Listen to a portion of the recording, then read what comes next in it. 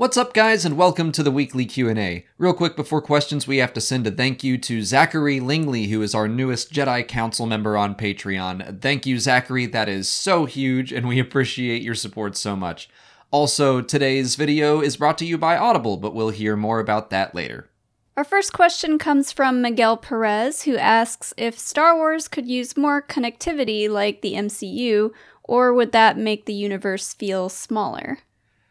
I just think that Star Wars and the MCU are different beasts. I mean, the MCU is telling one continuous story over 22 films, and Star Wars doesn't do that. It has the luxury of kind of bouncing around the timelines and stuff.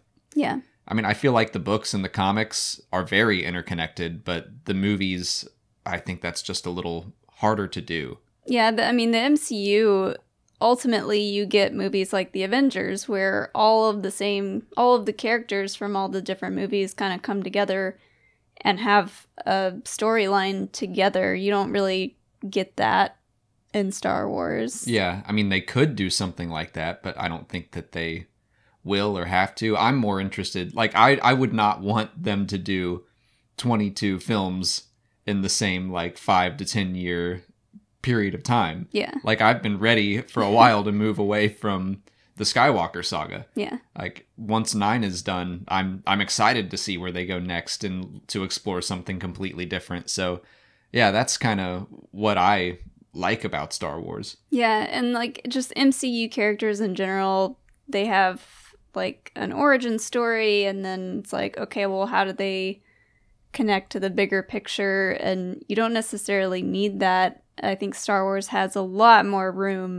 wiggle room for, like, creativity. And that's not to say that they can't be interconnected or reference each other. I mean, I thought Solo felt very Marvel in that regard, where they were pulling in Legends stuff, little just Easter eggs and that kind of thing. Like, I'm, of course, not against that at all. I always think that's fun. But as far as telling, I guess, one big story, I don't think that they're gonna or need to do that. Yeah. I mean, again, with the Legends stuff, I think we're gonna see a lot of tie-ins from not only Legends, but just little things in The Mandalorian, like IG-88, and just callbacks to a lot of stuff. So we'll still get some of that, but not nearly as much as the MCU. Yeah, and it is this weird, different kind of universe where it's not just movies. We're getting, like, everything is connected. The TV shows and the comics and the books and the video games, where Marvel is more just the movies and a couple TV shows, but even the TV shows don't really play into the MCU all that much, at least as far as we haven't really watched them, so yeah. I'm not the expert there. There's no time. Daniel Bowen wants to know if we want Kylo Ren to be redeemed in The Rise of Skywalker, or do we want him to stay with the dark side? Right now, I'm kind of on the fence. I'm fine either way. I am too. Originally, I was like, no, he should probably stay bad and die. I mean, I love the character, but I don't know. It just, the idea of his storyline coming together and redemption didn't make sense to me, but I don't know. Now, the more I think about it, and like with Palpatine somehow coming back into the mix, it's definitely possible. I think I'm on the fence too. I was the same way originally, where I was like, he's been given 2 chances and he turned them down, and that should probably be it. But what kind of changed my mind was watching Avatar: The Last Airbender, where there's a character that's very similar, and he gets chance after chance to do the right thing. And every time he got another chance, I was like really invested in what he was going to do.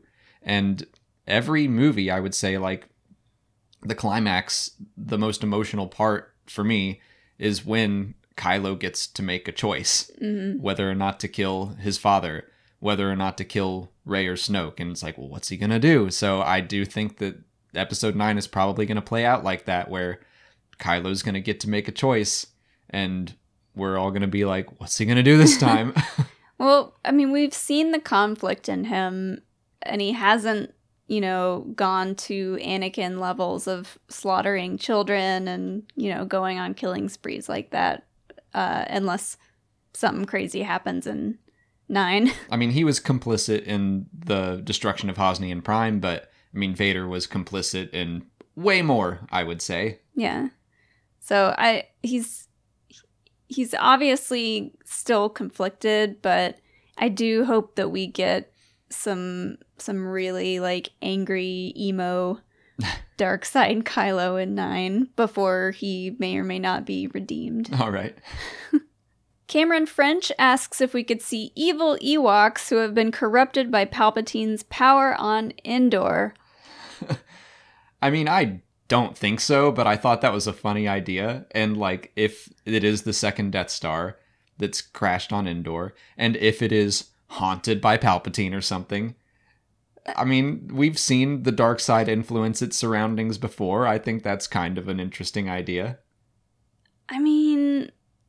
They're kind of a little bit evil already to begin with. They're already horrifying. They're a little scary and they eat people. But, they're willing to work with people if you feed them. So. Yeah. I bet, maybe, probably not, but I think it's a funny idea. Yeah, it would be terrifying. First name Nate wants to know why Yoda opposed Qui-Gon Jinn joining the Jedi Council in Master and Apprentice. My best guess is that maybe Yoda knew that that's not where he was needed, that the Force told him something, that he had a destiny that was not part of the Jedi Council, and he just opposed it. Yeah, I haven't finished the book yet, but I agree. And also, Yoda just, he's not down with anybody wanting to join the council, as far as we've seen, right? He turned down Anakin and Qui-Gon. That's all we know. He's just Lots of people come in and out of the council, and I assume they had his approval. He just gives everyone the stink eye. Maybe. Maybe the last person he let on was Yaddle, and then they had their little spat, and now he doesn't let anyone on. Yeah. I think Qui-Gon had too cool of a vibe, was too, much of a ladies' man, and Yoda was like, I don't know.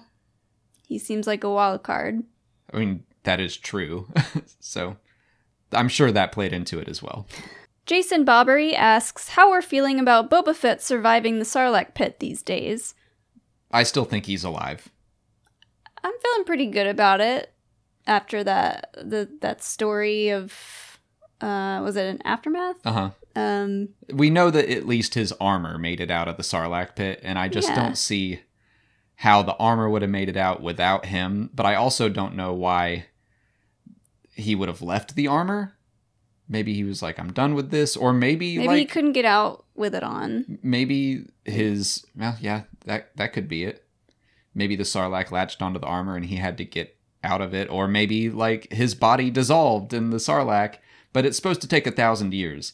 So that sounds like probably not the case. Or it could have been a situation like Finn, where once he got out of there, he just started walking and took it apart piece by piece and just left it in the desert. He was just too hot. It's too hot. But yeah, I think he's alive.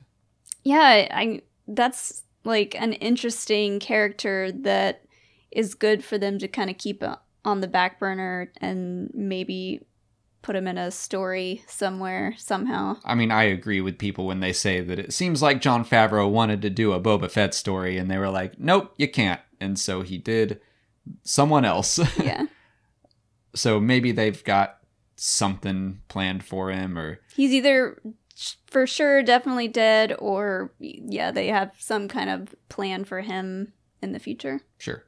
So like I said earlier, this video is brought to you by Audible. Audible is a leading provider of audio content and is a service I actually use because I go through a lot of Star Wars books, and audiobooks in particular help me stay on top of my reading list. What I like the most about listening to the audiobooks for Star Wars is that they're very high quality with sound effects and music, so it's like listening to a movie. Just this week, Star Wars released its very first audio drama, Dooku Jedi Lost, all about why Count Dooku left the Jedi Order, and you can get it right now by visiting www.audible.com/Star Wars Explained or by texting Star Wars Explained to 500 500. If you sign up for a free 30-day trial today, you'll get a credit for 1 free audiobook of any price and credits for 2 Audible originals. Once you get an audiobook or audio drama, like if you get Dooku Jedi Lost, it will always be yours. You own that piece of content even if you cancel your membership. And if you get an audiobook you don't like, you can swap it out thanks to Audible's Great Listen Guarantee, which gives you up to a year to exchange an audiobook you didn't like for one you're excited to keep. That offer lasts for as long as you're a member. Dooku Jedi Lost is available right now if you want to give it a listen, and all the other canon novels have audiobooks as well. If you've been wanting to get into Star Wars books, this is the perfect and risk-free way to try. So visit www.audible.com/Star Wars Explained or text Star Wars Explained to 500 500 and start your journey today.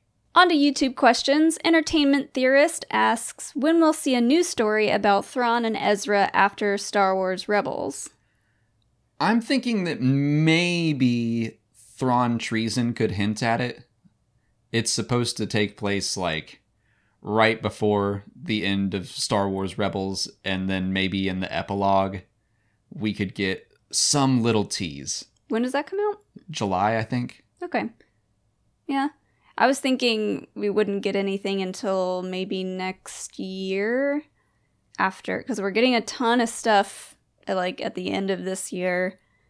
I don't think I'd expect anything substantial next year. Like, I don't think Dave Filoni is going to handle that story. Yeah. And I don't know.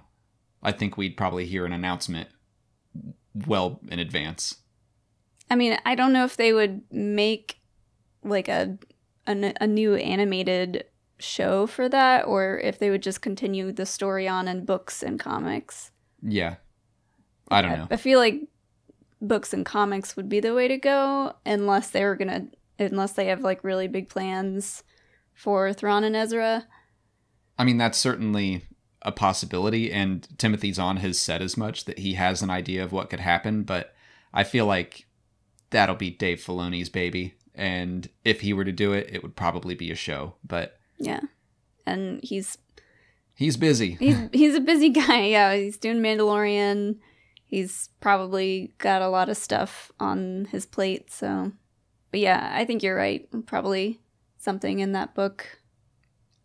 I could see just a little tease, a little taste. Nothing huge, but something. A little hint. A little wink, wink, nudge, nudge. Yep. The Bleaker wants to know what Palpatine would have done if he had lost the election to be Supreme Chancellor in Episode 1.